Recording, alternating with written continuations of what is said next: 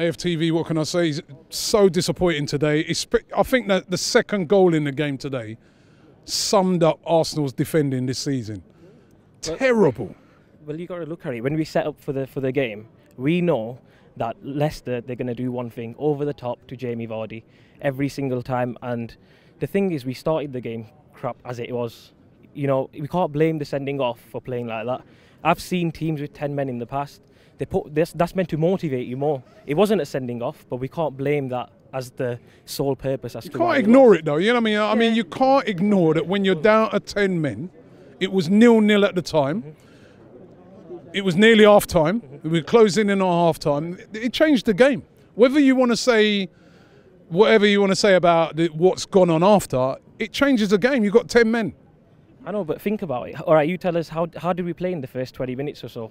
Did we play much better in the first 20 minutes? Didn't play great, but it's 0-0. No, it's 0-0. We hardly touched the ball. If you look at it, we had about 20 touches or something in the first 20 minutes. But so it's 0-0. It's 0-0. It is 0-0. So it does change the game, doesn't it? Of course it changes. I'm not saying it doesn't change the game, but I'm saying, does it make that much more of a difference? To me, the way we played today, probably not, because even after the sending off, it was obvious to me that we didn't know what we were doing.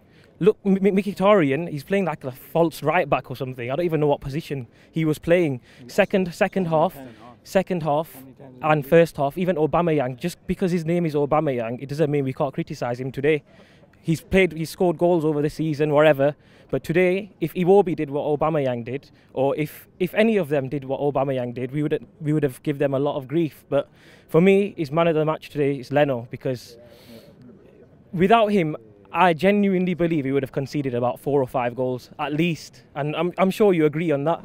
That without Leno, we would have been in big trouble today, because it just shows how weak our defence is. In the summer, I don't know what we're even going to do on Thursday, Valencia, because they're not playing too bad themselves at the moment. They're a good team. They're not exactly. And they're on decent form. Exactly, and I still don't know how we went to Napoli away and won 1-0.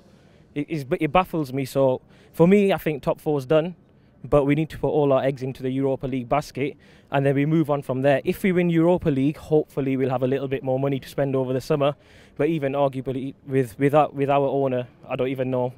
So we need to literally get rid of half this team. It's just unbelievable. Even on the bench, look at the bench. Who on that bench could you have brought on? Even if it stayed 0-0, who would you have brought on? El Neni? No. Guendouzi to score a goal? No. Who else did we have? Willock to score a goal? Would you have brought him on? Probably not.